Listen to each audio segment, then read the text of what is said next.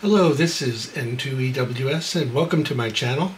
Today I'm looking at the Quansheng UV-K5. From left to right you see the original UV-K5. In the middle you see UV-K5 99, whatever that means. And the UV-K5 8 on the right, which is often called the UV-K6. I have a love-hate relationship with these radios. So naturally, I'm going to start out with the things that I hate. Number one, the display. This display is not only ugly, the best you could do is have it turn off after 5 seconds. Some people like that because this blank display is easier to read in the sunlight. If I wanted that kind of behavior, I would just pull out my Baofeng UV, or actually it's the BF F8HP, which has the same sort of LCD display, which is easy to read in the sunlight. Modern radios, even Baofeng has come up with Welcome. Channel mode. A nice color display, which is easy to read. And even better, the TID Radio F8HP, which is not only a nice full color display, but it gives you the most possible information on one display. Channel name, frequency, channel number.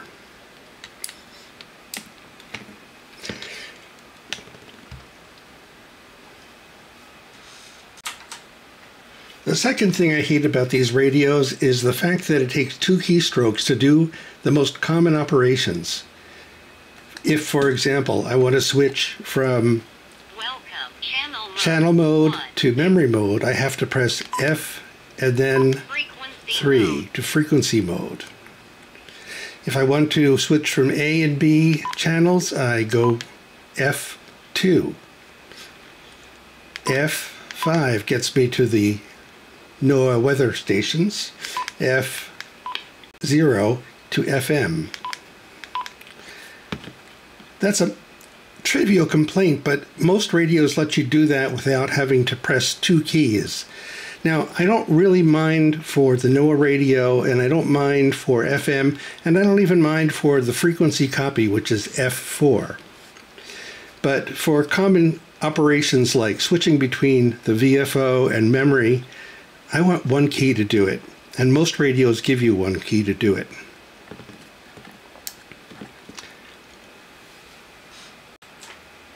This brings me to what I love about the radio, and that it is supremely hackable.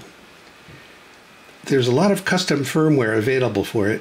I have custom firmware on this UV-K6 or UV-K5 8, and it solves the problems I just talked about. For example, the display is on permanently. It doesn't time out at 5 seconds. If I want to switch between VFO and memory mode, I just hold down the key and it switches. No 2 keys necessary. Same thing with A and B. And even frequency copy, you just hold down the 4 key. Now let's take a look at the power output. On 2 meters, we're getting about 5.8 watts, which is above what it's rated. Now let's take a look at 70 centimeters.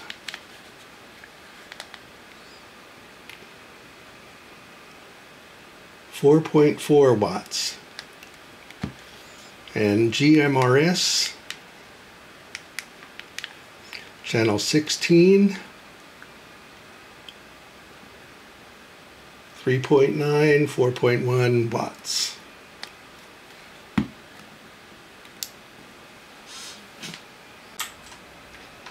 Okay, now let's do a couple of audio tests.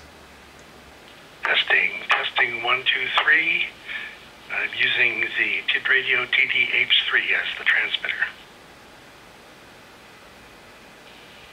Testing 1, 2, 3. I'm using the Baofeng UV17R as the transmitter.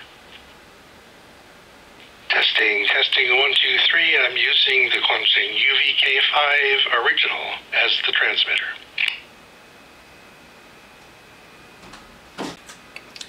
Finally, I'm going to put up some screenshots of the spectral purity of the radio on 2 meters, 70 centimeters, and GMRS.